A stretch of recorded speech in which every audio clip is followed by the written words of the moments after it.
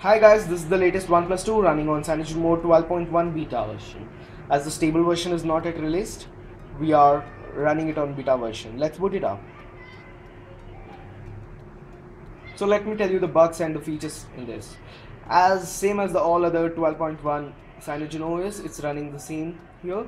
As the same features, everything.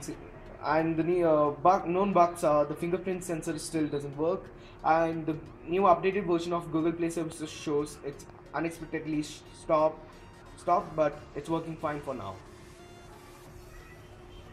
So this is the Cyanogen mode boot up logo. Let's go further and check that.